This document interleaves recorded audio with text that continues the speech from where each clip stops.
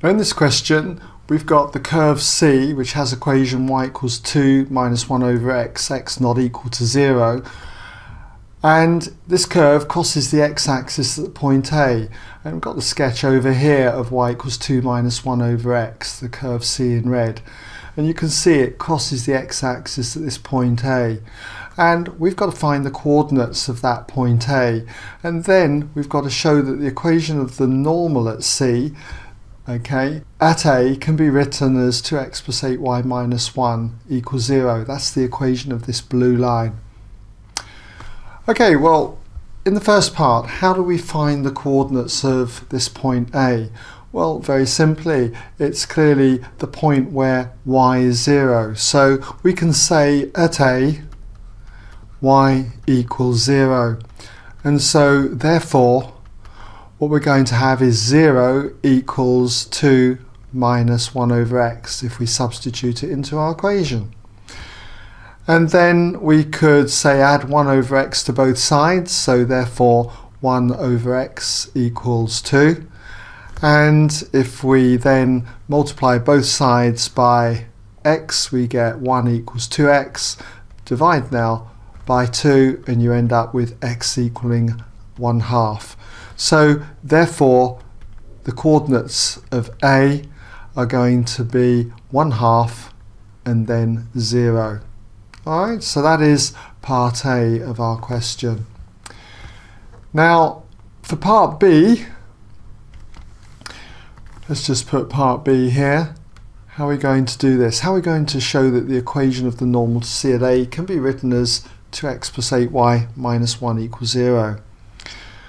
Well, first of all, I've got to get the gradient of the tangent at this point A. And once I've got the gradient of that tangent, I'm going to find the negative reciprocal of it, because that will give me the gradient of our normal. And then when I've got that, I'm going to use the form of a straight line, and that form is y minus y1 equals m bracket x minus x1, where x1, y1 is a point on the line, and we know that point A. x1 is going to be 1/2 and y1 is going to be 0. So they're the ingredients basically to doing this particular problem. So we start off by getting m, the gradient first of all of the tangent at the point A, and we do that by differentiating the equation of the curve. So we need to take our equation and get it in the form that's suitable for differentiating, and this term is not in the correct format, so we can change this to 2 minus x to the power minus 1. Remember, 1 over x to the power n is x to the power minus n, and this is x to the power 1 in this case. Right, okay, so now we should be able to differentiate this in the usual way, so therefore dy by dx equals.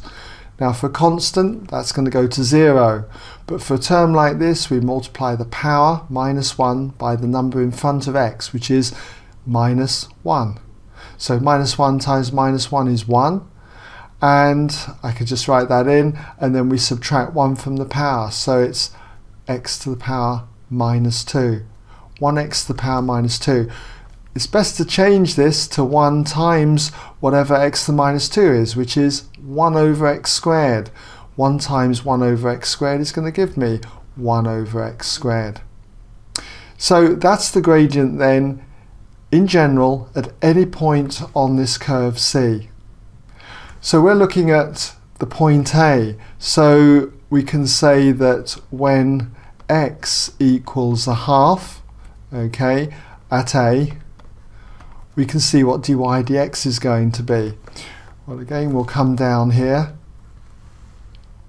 So we can see that when x equals 1/2 at A, dy by dx turns out to equal 1 over 1/2 squared. 1 divided by 1/2 all squared. 1/2 all squared is a quarter. 1 divided by a quarter is 4. So that's the gradient then of the tangent at A. Now we want the gradient of the normal, and we're in a position to get that. So therefore, the gradient of the normal, okay, gradient of normal at A, always good to write these intros. What's it going to equal? So it's going to be the negative reciprocal of this gradient. That'll be minus 1 over 4. Now I've got the gradient, I've got my x1, y1, so I'm in a position to find the equation of the normal. So we can say therefore the equation, okay, of the normal at A, okay, at A is, so what's it going to be?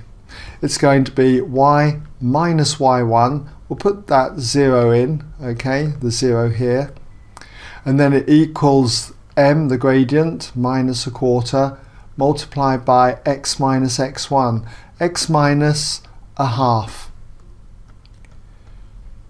So what I'd want to do now is multiply out, say, the bracket. So we've got y equals minus a quarter x, and then minus a quarter times minus a half is going to be plus 1/8. And now I could multiply through by 8, so I'm going to get therefore 8y equals, and then if I multiply this by 8, then minus a quarter times 8 is going to give me minus 2x, and then multiply 1/8 by 8 and you get plus 1. And you should be able to see that this is now starting to look very similar to this. All I've got to do is just rearrange this, that is, add 2x to both sides and subtract 1 from both sides. So it follows, okay, that if I do that, I end up with 2x plus 8y minus 1 equals 0. The equation then of the normal at A. Alright?